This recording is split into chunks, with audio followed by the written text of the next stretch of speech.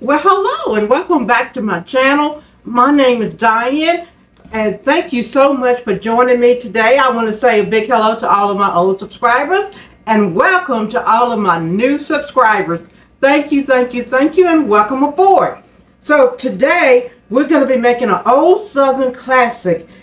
Just a few simple ingredients. It is corn casserole and we're going to get right into this today. All you're going to need is some cornbread mix, and we're going to use this brand. Some sour cream, that's 8 ounces. A whole stick of butter, which is a half a cup of butter. And you need a can of whole kernel corn and a can of cream corn. And you need 2 eggs. The eggs is going to bind this together. Now, some recipes will call for you to drain the whole kernel corn, but we're not going to drain it because not draining it is going to create more of like a souffle kind of effect, so we're not going to drain it. So the first thing we're going to do is we're going to dump our cornbread mix in, and I'm just going to go through here and kind of break up the clumps. You know, I'm always telling you to break up the clumps. This is going to go together so quickly, it's just going to be phenomenal.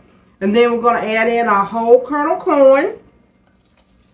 That's just a can. Everything is just dumped up and stirred. That's what we're going to be doing.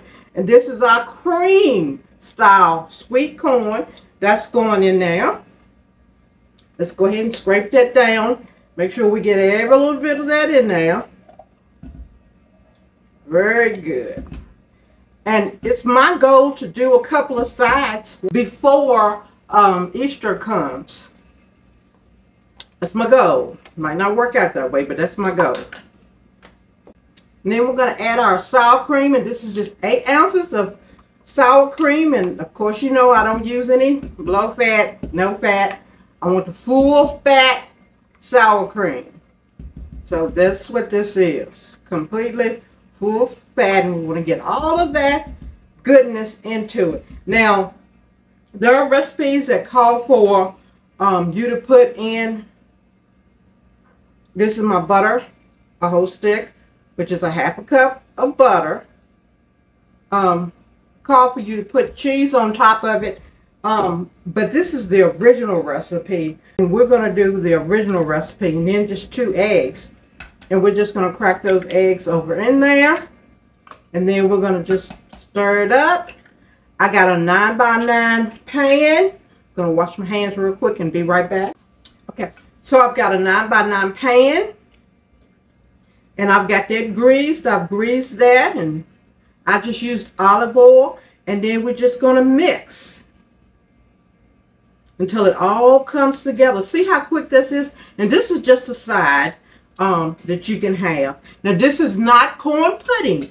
If it was corn pudding, it would have sugar in it, and it would have vanilla extract, and it would have some type of other bonding ingredient in it, like flour, to help it hold and sit. But this doesn't have any added sugar in it, but it's just a nice side to have.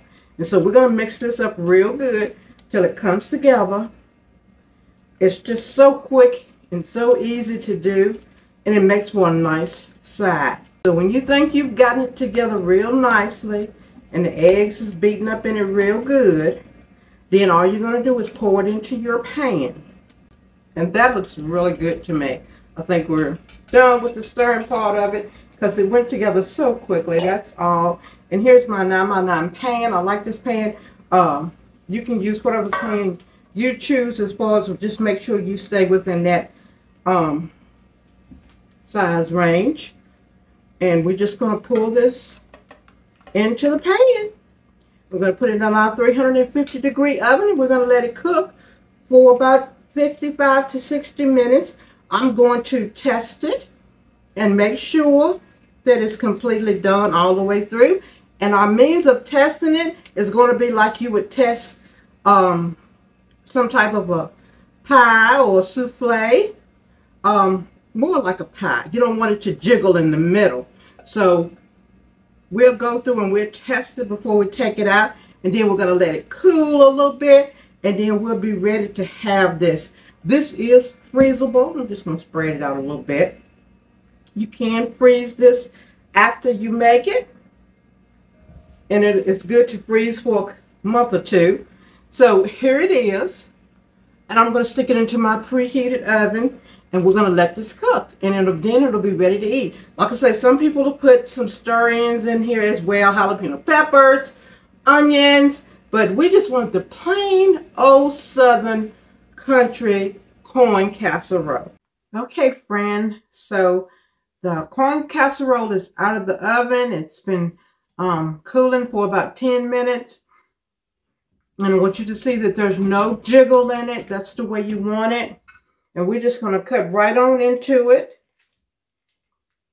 and have a little taste. That looks good. It's smelling good. And I'm going to show you what it looks like in here. Just want to kind of clean this up a little bit so you can see real good into it to see what it looks like. You still see the steam coming off of it. And I'm going to kind of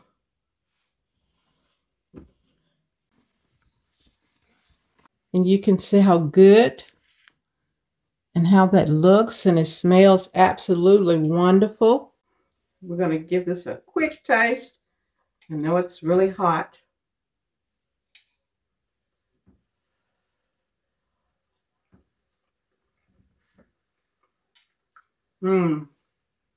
That is really tasty. And this can definitely be a side for your Easter dinner.